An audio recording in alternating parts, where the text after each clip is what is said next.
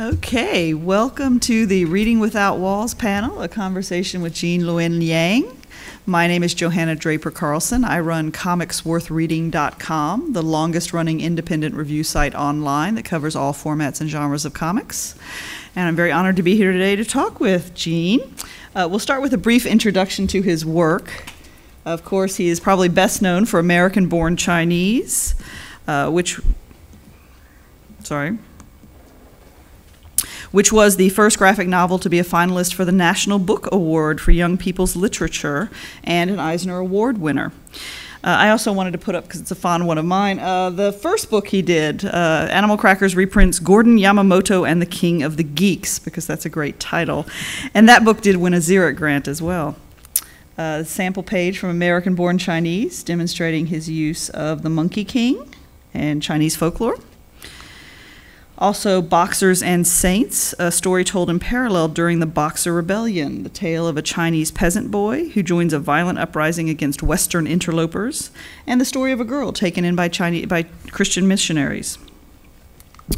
Currently, Jean is writing both New Superman, 15 issues so far, with a technology-based Justice League version set in China, and Secret Coders, the fourth volume of which comes out next month, with a fifth volume next spring, which teaches the basics of computer programming through children investigating a mysterious puzzles at a secretive school, and has great binary-eyed birds. Jean was named the National Ambassador for Young People's Literature last year in a 2-year position. He is also the 2016 recipient of a MacArthur Fellowship, or Genius Grant, the third graphic novelist to receive that honor, after Ben Ketchor and Alison Bechdel. Here's a photo from the ceremony. And with the former ambassadors, Kate DiCamillo and John Ciezza? Cheska, thank you. And the initiative is Reading Without Walls, a challenge to encourage teachers and students to explore books with diverse voices, genres, and formats. There have been a number of excellent material to encourage some reading suggestions. And I believe we have some posters outside as well after the panel. So, Jean, what does it mean to be the National Ambassador for Young People's Literature? Well, first, thank you all so much for being here. It really is an honor and a pleasure to get a chance to talk to you all. National Ambassador for Young People's Literature it's the fanciest job title I've ever had. The most syllables. I'm super excited about it. The position is not super old. It got started in 2008. Every ambassador has a 2-year term. That's why I'm only the 5th one. And the whole point is to both get more kids reading and kids reading more. So I'm the first graphic novelist, although my immediate predecessor, Kate DiCamillo, have you all read her books? She did Because of Winn-Dixie. I bet you've read her book. One of her most recent books is called Flora and Ulysses, and it's actually hybrid. So it's half comics and half prose. Lovely book. So I'm not the only national ambassador to have ever written comics.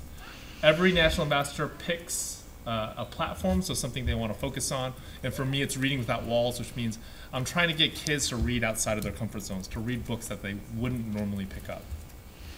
Do you want to elaborate on how so? Sure. I've been going around the country doing speaking engagements, and I've been issuing what's called the Reading Without Walls Challenge. So the way the challenge works is this. You can either do this as an individual or you can do this as a community. You just set a due date for yourself, and by the end of that due date, you do one of 3 things. Number 1, you read a book about somebody who is very different from you, who doesn't look like you or live like you. Somebody who, at least on the surface, seems like someone you wouldn't hang out with. 2, you read a book about a topic that you might not know anything about or you might even find intimidating. Or 3, you read a book in a format that you don't normally read for fun. So if normally all you read are prose books or chapter books, I want you to try a graphic novel. If normally all you read are comics, I want you to try something with no pictures in it, or a collection of poetry, or even an audio book. And if you really want to go for the gold, then you try to pick a book where all 3 of those criteria are true.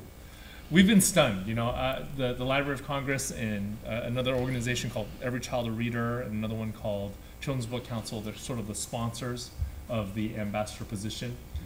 We get all sorts of feedback from teachers and librarians and bookstore owners who have run this program with their communities, and it's been wonderful. We've gotten like photos of these elaborate wall displays, and some even turned the initiative into a bingo game, which I thought was amazingly creative. There's an amazing bookstore in Portland that set up these Reading Without Walls shelves where they would suggest books that might fit one of those criteria for their patrons. It's been awesome. Excellent. Now, it occurs to me the first part of that challenge, read a book about someone not like you, is something that children of color are mostly doing already. Yes. So that's actually one of the very valid critiques of the program, is that there are kids in America where they're just constantly reading books about people who aren't like them at all, right? And I have to say that one of my goals with the Reading Without Walls challenge is to try to up the circulation of books that normally wouldn't get circulated. So my hope is, for those kids, I think maybe the other two challenges are more appropriate. But I'm also hoping to serve those kids by upping the circulation and the demand for books that feature characters that are actually like them. Do you have any good stories about anybody you met or anything you did while traveling around? Well, my favorite interactions, and it's because I'm a comic book nerd, but my favorite interactions are always with young comic book nerds, specifically young aspiring cartoonists. Almost everywhere I go, every school I visit or every library I visit, at least one kid will bring a sketchbook up to me, and I'll get to see what they're working on. So just recently, over the summer, I went to this book festival, and there was there's one girl, she's very shy, and she brought up her sketchbook to me. As I was flipping through it, she made shy kid noises, which were noises that I made when I was a kid. You know what I'm talking about, right? And she barely said a word, but then after I handed the book back to her, she comes up to me and she whispers, "I look forward to working next to you in our chosen profession," which I thought was awesome. I also look forward to working next to her in our chosen profession. Well, so that brings up the question of how and why did you start making comics? I started making comics when I was in the 5th grade. So I started drawing when I was really young. I started drawing. My mom tells me I started drawing when I was 2 years old, and I bet that's a really common story here, right? Almost all of us started drawing before we could remember. But I really didn't discover comics until the 5th grade. Before that, I was interested in telling stories through drawing, but my only awareness of that was animation. I would watch cartoons on TV. I loved Disney. I loved watching Disney cartoons. So my lifelong ambition when I was in early elementary school was to grow up and work for Disney. I wanted to be a Disney animator. Then in 5th grade, my mom took me to our local bookstore. I saw an issue of Marvel 2-in-1 starring The Thing and Rom the Space Knight. As soon as I saw that, I felt like I just needed to own it. I was magnetically drawn to that cover. My mom wouldn't let me buy it, though, because she thought that Rom the Space Knight and The Thing looked way too scary. So she bought me the Superman comic instead. And I brought that Superman comic home and I read it, and that book just blew my mind. I mean, it was about the atomic bomb. It was Superman teamed up with the Atomic Knights. The bomb drops, and it kills off almost everybody on the planet.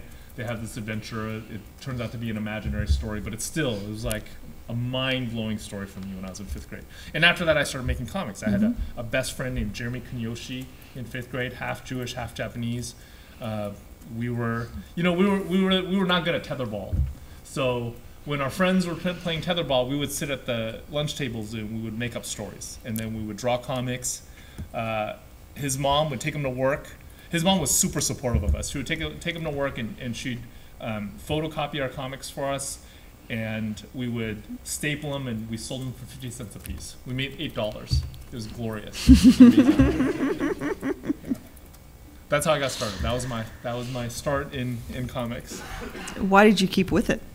Yeah, I mean, Jeremy didn't. Jeremy, he's a radiologist now, which honestly, financially speaking, is a much better choice. He lives in this beautiful house in Hawaii. It's awesome. But I kept making comics. I think I don't know. I think there's something about storytelling that especially storytelling through comics, that would not let me go. I felt compelled to do it all the way through junior high, and then in high school I did stop. in high school, I did stop collecting comics for a little bit. And I stopped because a friend told me that I couldn't get a girlfriend if I kept reading comics. And I was like, I want a girlfriend, so I want to listen to you. He's totally wrong. I stopped for a little bit, and I started collecting comics again. And after I started collecting comics again, that's when I got my first girlfriend. So he was just lying. He was just filling my head with lies. But I think there's this advice that young writers sometimes get, where if you can do anything else besides write, you should just go do that other thing, because writing is just going to lead you to all sorts of heartache. And I think there's a kernel of truth in that statement, in that a lot of us who are in comics, a lot of us who are in storytelling, the storytelling arts, we're here because there's just something about it that we can't let go of. So how did you come to be selected as the ambassador? Dude, I have no idea. It's like this black box sort of thing, right? Although I get to have a hand in selecting the next one. So if you ask me this in a month, I'll have a better idea. But it was this crazy thing. I was on book tour in October of 2015. I get this call from my editor at First Second Books. He goes, "This is going to happen." He told me about the national ambassadorship. And he's like, they haven't announced it. They're not going to announce it until January. You can't tell anybody. So I was actually in a car with an author escort. So this is the thing. I didn't know that this was a thing until I started doing book tours. But they have these folks whose job it is to drive you around, which is super nice. But I couldn't show any emotion, right? Because I was with an author escort. I couldn't show any emotion, so I just had to keep it to myself. And then after I got to my hotel, I called my wife, and we all freaked out a little bit about it. But it's crazy. Before that, I was aware of the National Ambassador Program because I'm a huge fan of Kate DiCamillo, my immediate predecessor. So I would see her stuff, see what she was doing as ambassador from time to time online. But I never thought that would be a thing that could happen to me. I mean, maybe in part because I'm a graphic novelist, right? I think in a lot of ways, my career has benefited from the world of books and the world of comics coming together. I think my career I started in the industry at right around the right time, and benefit is not a strong enough word. I feel like my entire career is built on that collision. Yeah, you do seem to have done a book that makes very strong statements about diversity and accepting yourself at a time when people were hungry for that kind of material. You were one of the few New York Times cartoonists during a time when they were doing that, and you got Prime Baby out of that. Yeah, it's kind of... I've been really lucky. I've been crazy lucky, I've been shocking. The amount of fortune I've had has been shocking. Yeah, and I also think the fact that American Born Chinese was the first graphic novel to have been nominated for a National Book Award. The reason why the National Book Award Committee even considered a graphic novel at the time, it was a conscious decision to they talked about how they wanted to make a conscious decision to broaden the kinds of formats that they were going to consider. The reason why they even had that thought was because of Linda Barry and Art Spiegelman and the Hernandez brothers and Craig Thompson. All those books came out at a time where people didn't have a category for non-superhero comics, for literary comics. So all those works over the course of several decades built this space in people's minds for non-superhero comics to exist.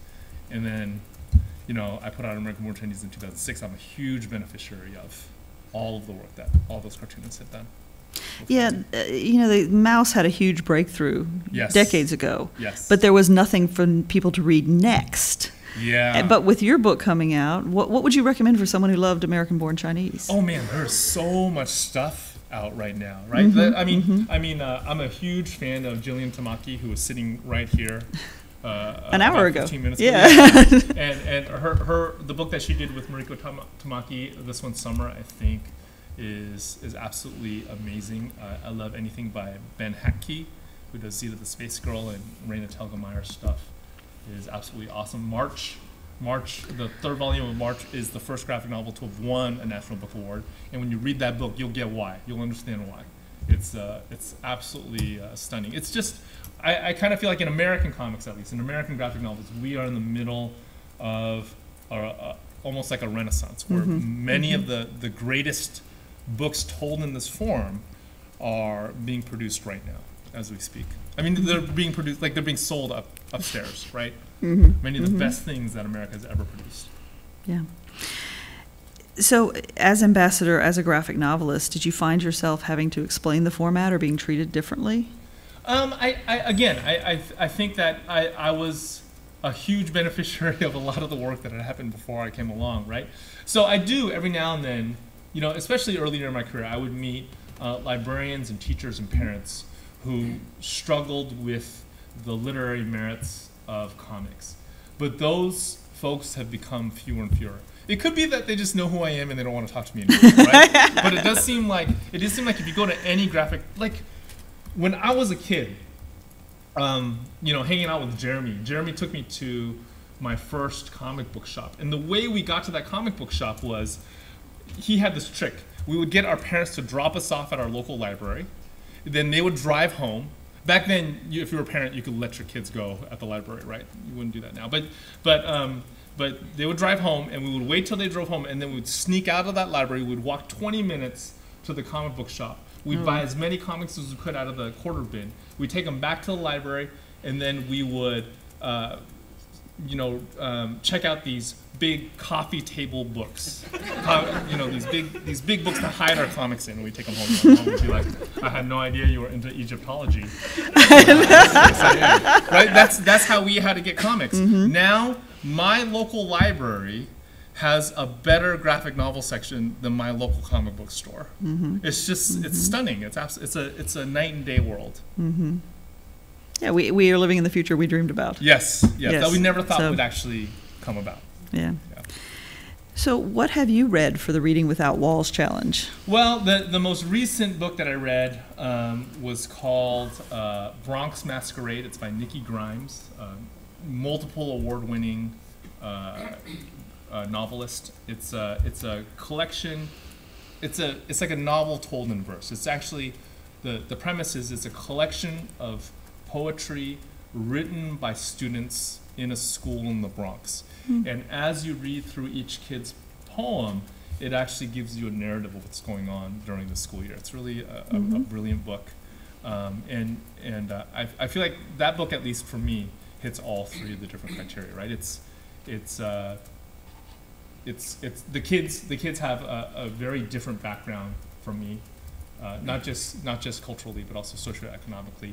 It's about, like, the book itself is not just told in poetry, it is also about poetry. And that's something that I really know nothing about. And then the format is not something I would normally read for fun. Although I gotta say, I'm reading more and more like narrative poetry. There's another book called The Crossover by Kwame Alexander. It won the Newbery Award. It's amazing.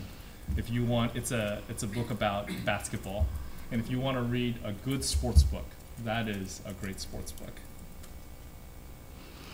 It struck me, reading American-Born Chinese, that is somewhat of a challenging structure. And I think we've talked a little bit about not talking down to kids, how smart you think kids are. Can you address that a little bit in terms of creating work for young readers? Yeah, I think, well, first, when I did American-Born Chinese, I did it as mini comics. So I would finish a chapter, and then I would Xerox it. I'd make maybe 50 copies. I'd take it to Ape. I didn't come to SPX until very recently, but Ape is a show that's like SPX on the West Coast. And I'd sell maybe, I don't know, a dozen copies over the course of a weekend. I knew most of the people I sold it to. It would be like 11 of my friends and my mom. You know? So when you're working on that scale, you don't think about demographics. You don't think about what it means to write for kids. You're just thinking about how your friends are going to react. But so in a lot of ways, if I knew that comic that I did as Xeroxed mini comics would eventually become a full color graphic novel and would actually be assigned in like classrooms, which just blows my mind. I worry. I think would I have been like would I have done some of the things that I did in that book? I do think that that kids are a lot smarter than we give them credit for. You know, I live with 4 kids. My wife and I have 4 kids. The youngest one is 5, and the oldest one is 13, almost 14. Just in our interactions, I can tell that they're smarter. Like a lot of times, my wife and I will speak to each other and we'll talk about something that we think is very adult, and we'll use as coded, we'll try to code our language so that our kids don't understand. And the 5-year-old will be like, "What are you talking about?" And we'll say, "Oh, it's something adult."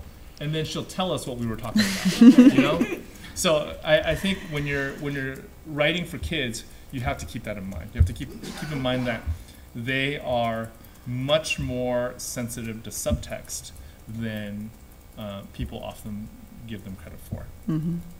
Do you have an audience in mind when you're working most of the time? Now? Yeah. Now, comics, at least historically, has not been as we haven't been as rigid about age groups, right? Mm-hmm. That was something that was very surprising to me after I signed with First Second. So First Second is a graphic novel imprint, but they live under Macmillan, which is one of the big publishers in the world. And in the book market, they really care about what age your book is for. And it's fairly finely grained too. It's There's super finely grained. Yeah, it's pretty crazy. It's pretty intense. So I didn't really think about that as a comic book guy. I didn't really think about that. But after I signed with First Second, they sort of stuck me under the YA banner. And I do think that even though that wasn't something that I actively chose, that I fit pretty well there. I think the kind of things that concern me in my stories fits very well with that particular part of the book market. You've been mostly writing recently. I have. I've also been drawing, but I'm a very slow artist. It'll take like 2 years for this book that I'm drawing to come out. Oh, so do you want to tell us about it? Yeah, sure. I'm working on a book called Dragon Hoops. It'll be out from First Second as soon as I'm done. And it's my first nonfiction book. It's about a high school basketball team that I followed for the 2014-2015 season. I used to be a high school teacher. I used to teach computer science. I taught for 17 years. I only left about 2 years ago. So during my last year at that school, I became friends with the coach of the varsity basketball team. I followed that team for a season. And this book will be about that coach and his players. It's crazy. So you want me to? I'll tell you why I started doing this book. Okay, I started getting interested in basketball a little bit. I was never interested in basketball as a kid, mostly because I sucked at it. I was terrible at it. It was always like this. Every time I stepped on a court, on a basketball court, it was like an occasion for humiliation, right? So I avoided basketball as much as possible. But then I got to know this coach, and he has this really crazy story. His name is Coach Lou. He's Lou Ritchie. He's an alum of the school. The school is called Bishop O'Dowd in Oakland, California. And when he was a student at that school, he was on the varsity basketball team. His junior year, Bishop O'Dowd made it to the state championship. So he was the point guard. During the state championship game, they were down by 1 with 7 seconds left in the game. They go out on the court. Lou gets the ball. 17-year-old Lou gets the ball. He puts it up. It goes through the hoop at the buzzer. So they win the game. Everybody freaks out. He hugs his coach. Everyone's screaming. And then the refs invalidate that call. The refs say that the center on his team had his hand on the rim while the ball was up in its sacred cylinder. And they invalidate the call. They lose the game. Lou now is like 45 years old. He hands me a tape of the game and he says, "You watch this game and you tell me if his hand was on that rim." And I gotta say, when you watch the replay, it's hard to tell. Even the announcers were talking about how hard it was to tell, right? So it haunted him since then. He eventually goes to play for UCLA, then he plays for Clemson, and then he gets injured, and that ends his playing career. He comes back as a coach, and as an assistant coach, he started off as an assistant coach for his old head coach. As an assistant coach and then later a head coach, he's led 5 teams to the California State Championship, and he's lost all 5 times. He lost all 5 times, right?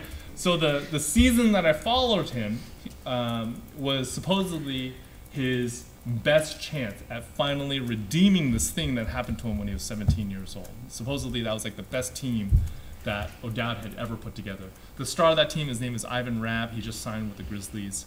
I wanted to find out if he was going to actually get over that old hurt.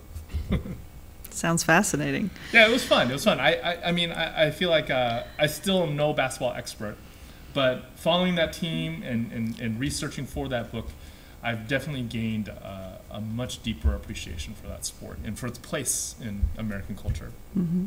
Are you going to keep writing your other series as well? Yeah. Well, so the other series that I'm doing is called Secret Coders. It's a project that I'm doing with Mike Holmes, who's upstairs. He's fantastically talented. You all should go check him out. He's along the back wall. Before working with me, he did the Bravest Warriors comics, and he also did the Adventure Time comics. Secret Coders is my first explicitly educational book. So Mike and I are trying to teach kids the fundamentals of computer science. I've taken a lot of what I used to do on my whiteboard as a computer science teacher and stuck all those lessons into a graphic novel form. We originally signed to do 3. The first books have done well enough that we've signed to do 6. So it's those 6 books are a complete beginning, middle, and end. I'm done with the scripting. Mike is working on the art for the 6th book. We're pretty happy with the way it turned out. The big secret of that book series is that the entire thing is actually a sequel to this classic, the science fiction classic that came out in the 1800s that is now in public domain. So a couple of the characters from that science fiction classic are characters in our book.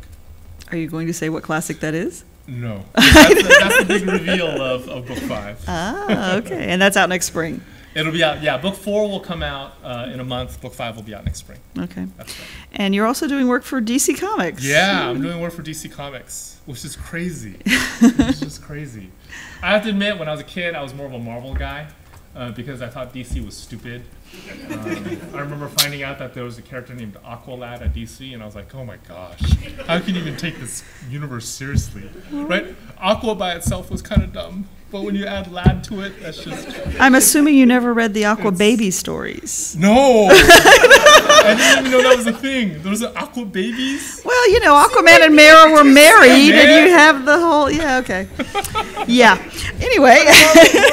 Marvel has like slapstick, which is ridiculous, but DC, I could not deal with it as a kid. Now as an adult, in part because they gave me paychecks, I have developed an appreciation for the universe. But a few years ago, this was one of the reasons I had to leave my teaching job. A few years ago, my agent called me up and she said, DC wants to know if you're interested in writing Superman. I was like, yeah. and then because you know, writing a monthly book like that is pretty demanding. Mm-hmm. There's no way I could keep teaching, so I had to leave my teaching job. But it's been fun. I did a 10-issue run on Superman. After that, I started having conversations with DC about what I might do next for them. And they were the ones that brought this idea up to me. They were like, Gene, okay, don't get mad. They actually said this. They said, don't get mad, but what do you think about doing a Chinese Superman? And I was like, that sounds terrible. I don't know why you do that. Why would you do that? That sounds terrible. But then I flew down to their Burbank offices. I got to meet with Jim Lee, who's their co-publisher. Jim Lee made a name for himself in the 90s, drawing X-Men and The Punisher. I have boxes of Jim Lee comics in my house from when I was in high school. I'm a huge Jim Lee fanboy. He called me into his office. He told me that it was his idea to do he wanted to add an Asian member of the Superman family, right? He told me it was his idea. I spent an hour staring at his face. He kept talking. And afterwards, I was like, all right, I guess we're doing this. So it's been super fun, though. It's been great. Like I have to say, my 10 issues of Superman, it felt really it was fun, too. But it felt like I was jumping in the deep end of a pool. Writing superhero comics is so different from doing graphic novels. You know, when I'm doing my graphic novels, if I get a note from my editor, it's kind of like a suggestion or like the beginning of a discussion. You know, oh, let's talk about this. Whereas when I get a note from my DC editor, it's not the beginning of a discussion. I should say, to be fair, it's usually not the beginning of a discussion. It's usually something that I just have to do. But but working on New Superman, it kind of feels like they gave me a little corner of their universe to play in, and it's been great. Good. This is not quite the audience for that, but I do find it interesting when established mainstream corporate publishers come for indie talent. It's always interesting to see how that relationship progresses. Yeah. I think there's a lot of us on this side of comics. The reason why we're on this side of comics is we're kind of control freaks. We like having control over the entire thing, right? Mm-hmm. Like, especially with mini comics, you have control over even how the book is produced, and there's something very satisfying about that. But that's something that you have to let go of if you go into superhero comics. So switching topics, I've noticed that most of your books deal with religion. Some more explicitly than others, but even American-Born Chinese has this Monkey King folklore character, but above him in the hierarchy, there's a character that can be read as sort of the traditional God figure. Yeah. So it's so I would say the two biggest pieces that inform how I see my place in the world, that inform my identity, are my cultural heritage, me being a Chinese American, an Asian American, and also me being Catholic. I'm Roman Catholic. I was raised Catholic. My mom converted after she came to the United States. And then, like most people who are part of some sort of faith tradition as an adult, I did go through a period. I did go through several periods. I continue to go through several periods where I wrestle with my faith and I wrestle with doubt.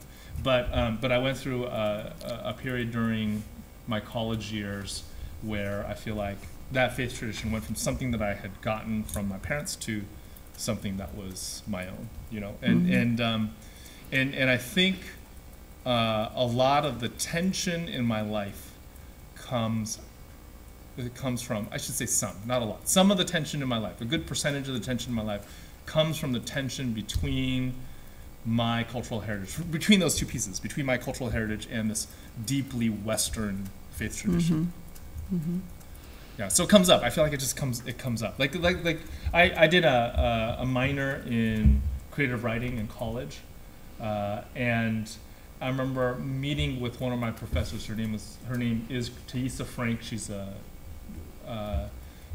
novelist, and I went in and we had this long talk about religion and how the relationship between religion and creative writing. You know, I told her that I felt like religion and faith was important to me, but I wasn't quite sure how to write about it.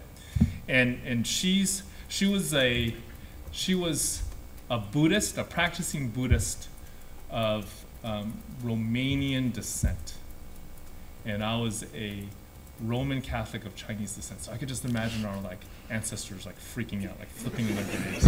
Anyways, so her advice to me essentially was that you should never write directly about faith. You should never write directly about religion. What you should do is you should try to live your religion and then try to write your life. So I've tried to take her advice to me to heart. That's how I try to approach that particular topic. And yet your book Level Up, which you wrote for another artist, has explicit angels in it. I mean, they come and tell the person, you know. Yeah, it does. Level Up has explicit angels in it, but they're not actually angels, right? They're actually characters from a video game. Okay. Yeah. Okay. Yeah, but it's true. It's true. Like I actually think about that book a lot and whether I should have used angels, because I didn't want to use angels in the I didn't want them to be angels in the traditional Western religious sense, like in the Christian sense or the Judeo-Christian sense. I wanted them to be Sanrio angels. So that's what I looked at as for my research was Sanrio. You mean the makers of Hello Kitty? The makers of Hello Kitty. Okay. Yes.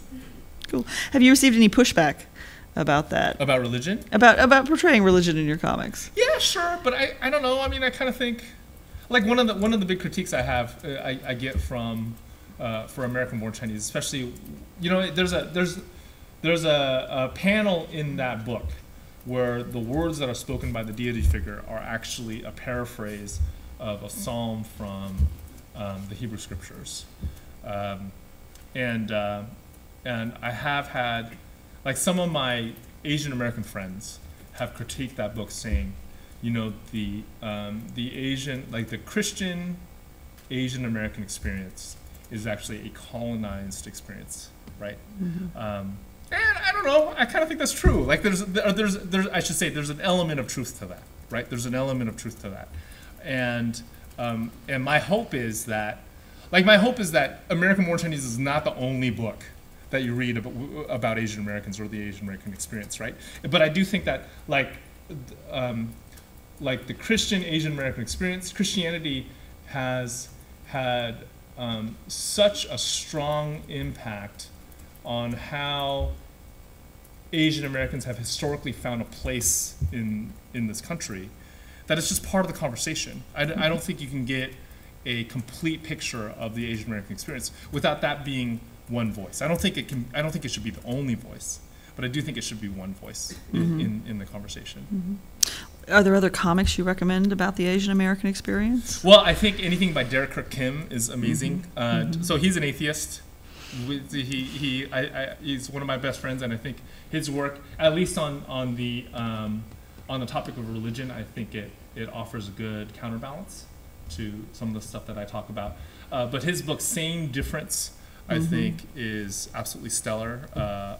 He doesn't deal with cultural issues as explicitly as I do, but and I think it may be because he's a better writer. He does it in this really subtle way that I think is just very poetic and beautiful. But I think all of you ought to read Same Difference by Derek Kirk Kim. Recently, I read a book by T. Bui called The Best We Could Do, and I think it's one of the best graphic novels to have come out in the last year. That's also absolutely stellar.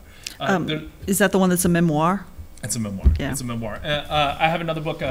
So it's not about the Asian American experience, but it is about the clash between East and West.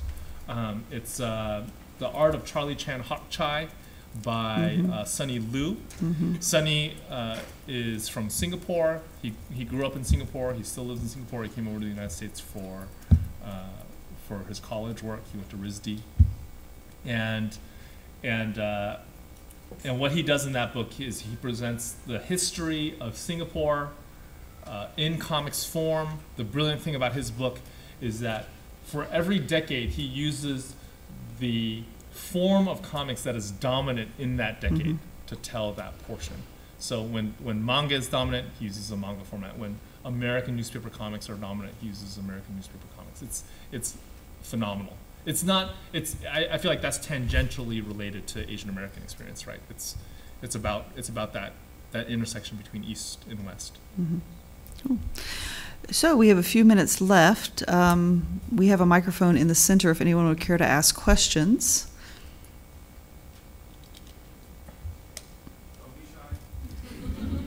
We answered everybody's questions. Awesome. Over here.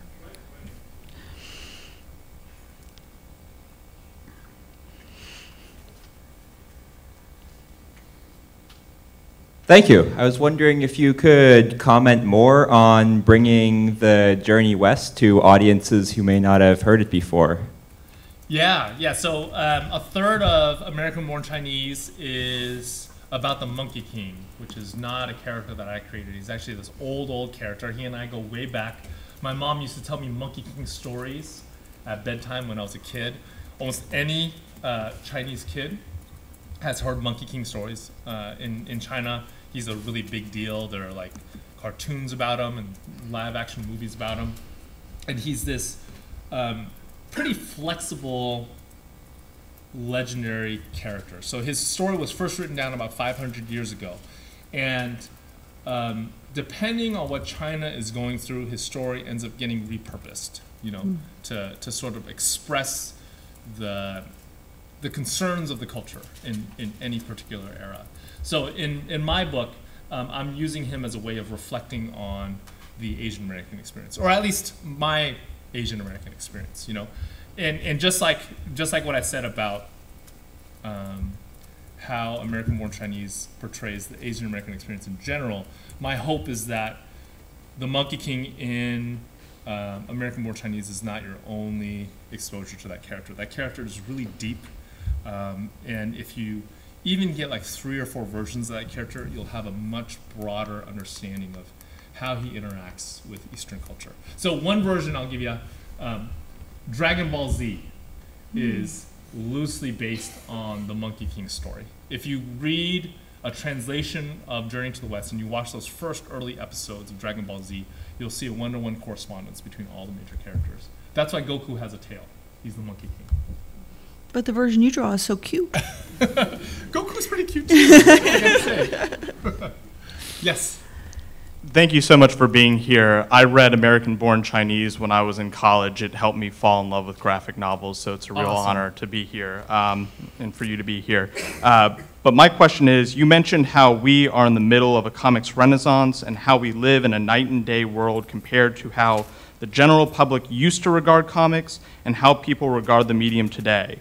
What further challenges do comic creators face as we move forward towards the future? So you're asking, okay, so you're asking what other challenges? Well, I mean, I don't think that challenge is over. You know, I do think, even though I don't meet them, I do think there are people and there are pockets of America where comics are not accepted as a literary form. And I also think that, like, we have way more genre diversity than we used to, but it is still not enough, you know? It is still not enough. Like, just in the small category of comics about the Asian American experience, the fact that I run out of fingers is I think a problem. I think there should be so many in any subcategory of graphic novels that you keep listing and listing and listing. A few categories of comics where I really want to see growth. Number one is explicitly educational comics. If you visit Korea or Japan, you go to a bookstore, not a comic book store, but any bookstore, they're going to have at least one full shelf of explicitly educational comics. I want that for America too. And second is nonfiction comics. You know, there's some great nonfiction comics out there now, especially memoir, but I would love to see a whole shelf of nonfiction comics. Thank you. Yeah, thank you. And if I can chime in, nonfiction comics that use the comic format. You can find a lot of books that people have jumped on the bandwagon, and it's basically illustrated text. But people who use the format to its full extent, there's still some way to go in the mass market publishing industry, I think. Yes, and also like I would say in terms of the diversity of creators, in terms of representation for creators. If you go to a show like this and you look at what's happening, it's really amazing to see, right? But a lot of that has not yet been translated into formats that get wider distribution, and I would like to see that. I would like to see more creators who come to shows like this to get wider distribution than they have now. Well, and there's people making comics, and then there's people who are able to make a living making comics. Yes. So that's still, I mean, there's a lot of opportunities now we didn't have half a decade ago, Kickstarter, Patreon, webcomics, but it's still a lot of a struggle, I think, for a lot of people, especially the non-traditional voices. Yes. So. It is still a ramen discipline. You have to eat a lot of ramen just to do it. So.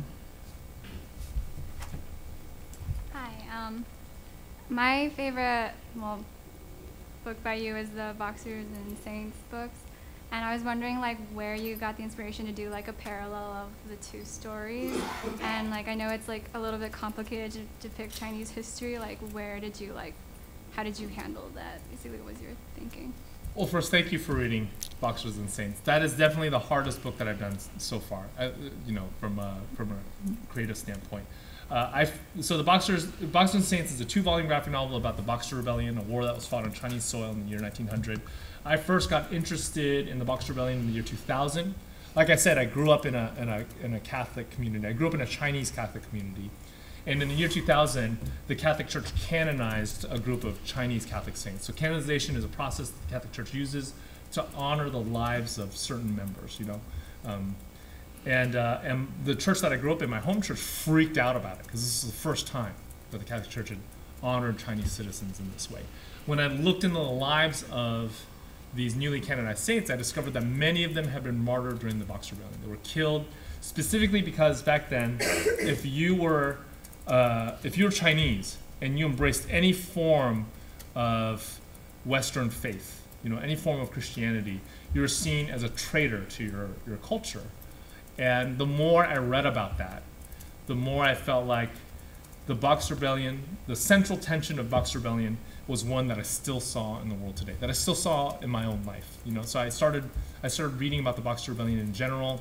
I read about the Boxers. The Boxers were these young kids who they were mostly the children of farmers who lived in the farmlands of China. China had gone through a really bad century. The 1800s were just terrible for the country.